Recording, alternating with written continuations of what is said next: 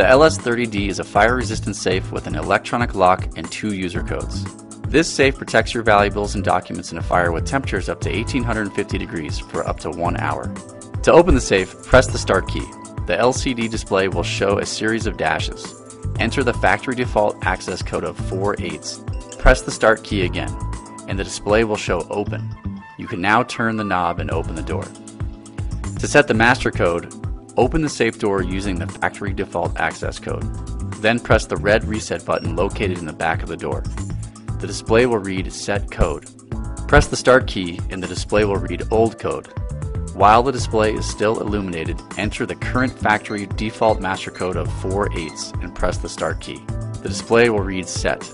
Enter your new master code of 3 to 8 digits. Then, when prompted with Re-input, enter the code again. The display will show in and then display the code you just entered. Your master code is now set.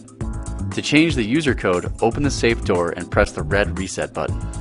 The display will read Set Code. While the display is illuminated, enter your new user code of 3 to 8 digits and press the start key. To then open your safe, you can use either the master code or the user code, then press enter. Now you're ready to use your safe to secure your valuables. Thanks for choosing LockState. For further assistance, please contact support at LockState.com.